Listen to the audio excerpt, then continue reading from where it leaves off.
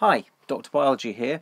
This is a short video on Paper 1 revision for this section of organisation.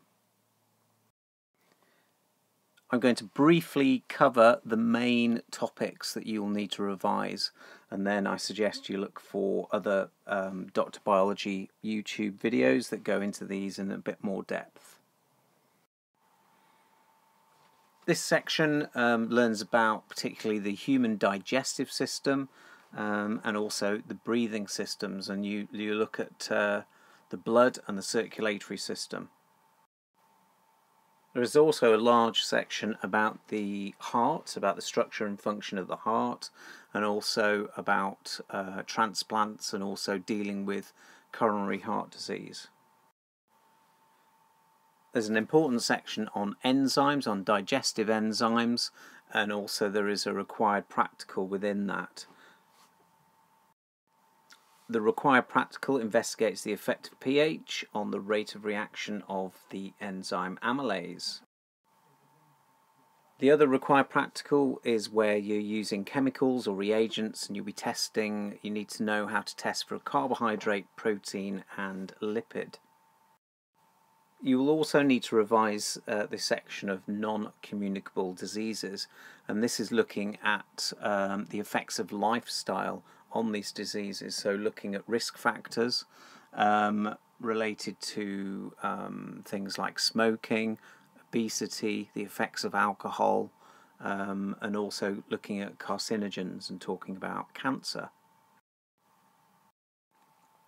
And the final section looks at the plant tissues, organs and systems. So this includes the tissues such as the structure and function of a leaf, but also looking at transport mechanisms such as the xylem and phloem.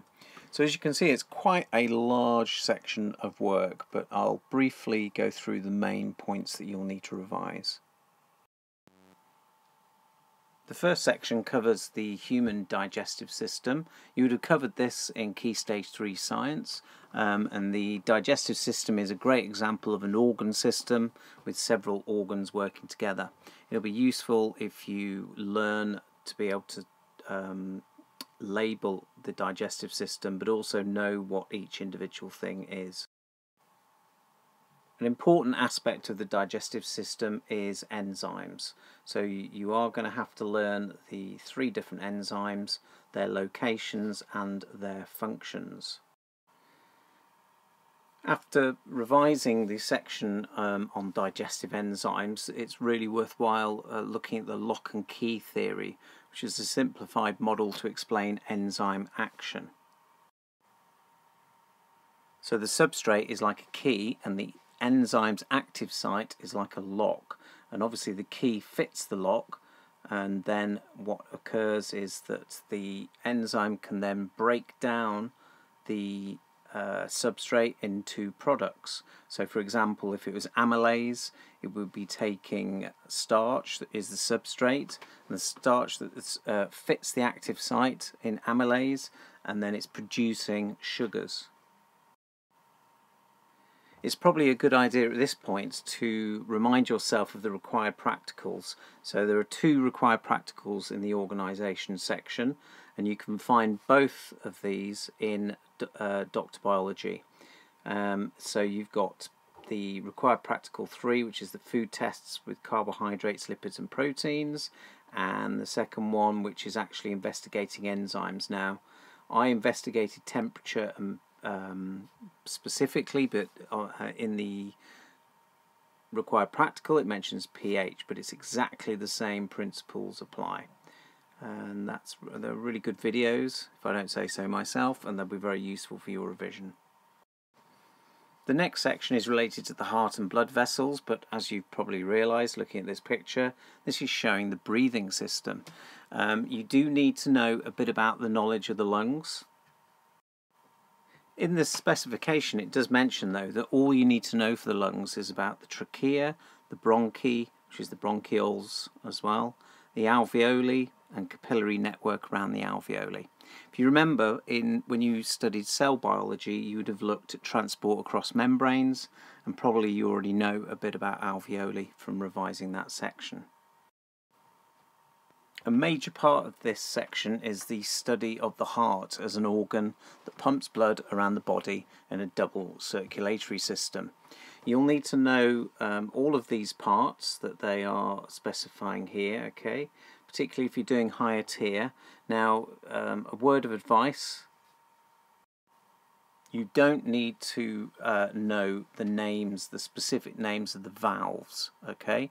It's really important you know this. The knowledge of the names of the heart valves is not required, so you can just call them heart valves. You'll also need to know about the coronary arteries that are found on the outside of the heart, as obviously they're very important when we talk about coronary heart disease. In humans and other mammals, blood vessels are arranged into what we call a double circulatory system. So one transport system carries the blood from the heart to the lungs, and the other transport system carries blood from your heart to all other organs of your body and back again. And you'll need to be able to do that and be able to label the arrows of the direction of the blood. You then need to revise the fact that the body contains 3 different types of blood vessels. So these are arteries, veins and capillaries, and you should be able to explain how the structure of these vessels relates to their function. So for example, arteries has a thick layer of muscle and elastic fibre due to the high pressure from when the heart contracts. The capillary, for example, has is single cell thick, therefore allows diffusion to occur quickly. You might then want to talk about veins. So veins have valves, and these valves stop the backflow of blood and means that the blood will flow in one direction. And the way that the blood moves is through contracted skeletal muscles, and also there is low pressure in the veins, but much lower than the artery as it's going back to the heart. You'll be expected to know about blood cells, so tissue consisting of plasma in which red blood cells, white blood cells and platelets are suspended. You need to know the functions of each of these components, as you can see here. And it also does say in the specification that you should be able to recognise different types of blood cells in a photograph or diagram. For example, in the bottom right hand corner we've got a photomicrograph of white blood cells and red blood cells in plasma. White blood cells, you can see, are the ones there that have a nucleus inside them, whereas the red blood cells are the many numerous red blood cells around, have a round shape but no nucleus, and obviously they're dissolved in plasma, not dissolved, sorry, they're suspended in plasma. The next few sections now go into what we call non-communicable diseases, and a key one is the about coronary heart disease and cardiovascular disease, and particularly how is it treated.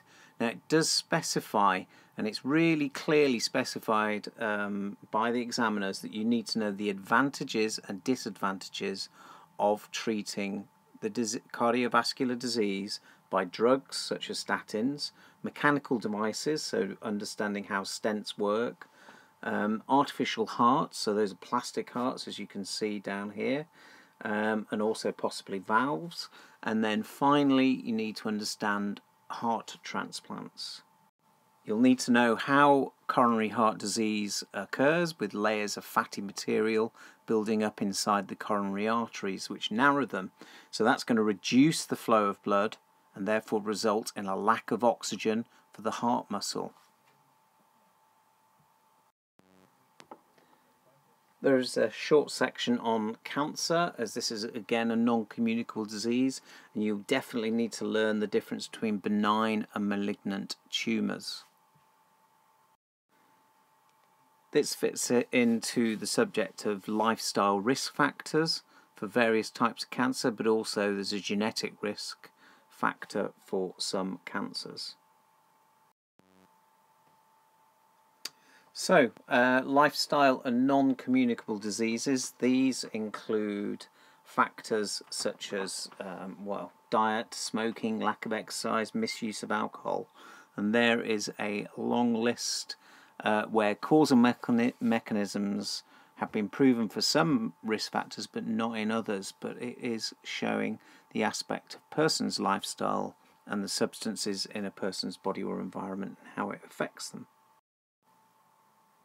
Key thing to remember is that many diseases are caused by the interaction of a number of factors. More than likely they will give you data to look at in the exam and they'll expect you to analyse that data. This next section is all about plants, and I think many students forget how important plants are, and also the examiners do examine you on plant tissues, organs and systems, so don't leave this to the last minute. You particularly will need to know the structure and function of the leaf, as this is a plant organ, and you need to know how to label a leaf and understand the main functions of a leaf.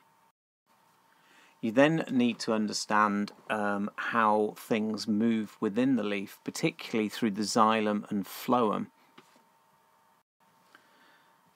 So in the xylem you'll need to understand how water is taken up from the roots to the stems and the leaves, and how transpiration, which is the loss of water from the plant, is affected by things like temperature, humidity, air movement and light intensity.